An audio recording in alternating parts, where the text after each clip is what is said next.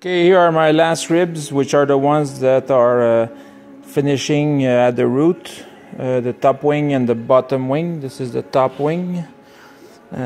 Making these clamps to good use. Very cool. What I decided to do for these are covered in plywood, one left, one right. So for this one which will be under this, I decided to install everything inside the jig so the rib is going to be the same shape. And I used these popsicle sticks with crazy glue just to hold it at the correct shape. So when I remove it from the jig, and I'll be able to glue it on a piece of plywood. Okay, now I've put the wide cap strips for the inboard and the fuselage cap strip for the inside and the fuselage ribs. So I'm just using the actual rib itself to get a pretty precise bending of them. So as easy as my steamer for the clothing, with my expandable aluminum tube, with a rag as a cap. It took like 15 minutes. Wet them. Those were easy like hell to bend. Done.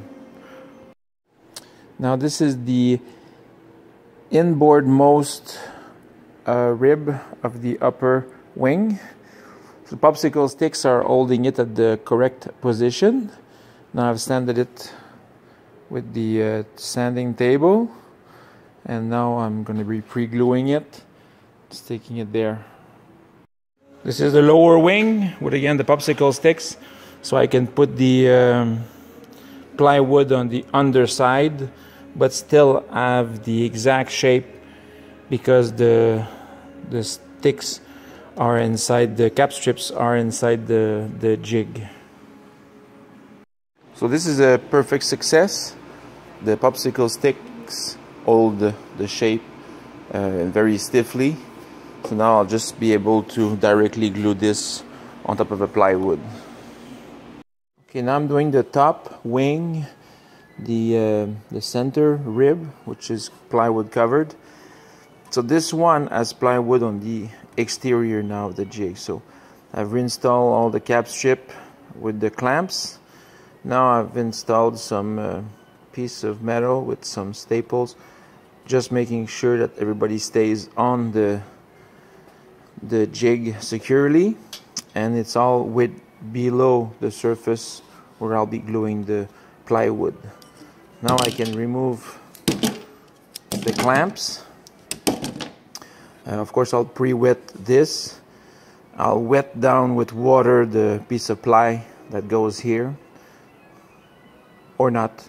And okay, for this side, in an effort to make sure I had really nice joints everywhere, I decided to install in two steps. First, because the plywood goes on this side, so I raised it with some block so that these plates would be flush with the top here. Still install the popsicle sticks so that the curve would stay the same.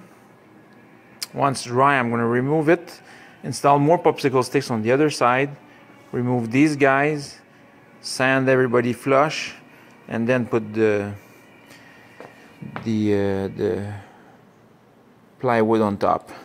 This way I have more control. I didn't like the other one. I wasn't really seeing what I was doing. Okay, now I'm sanding the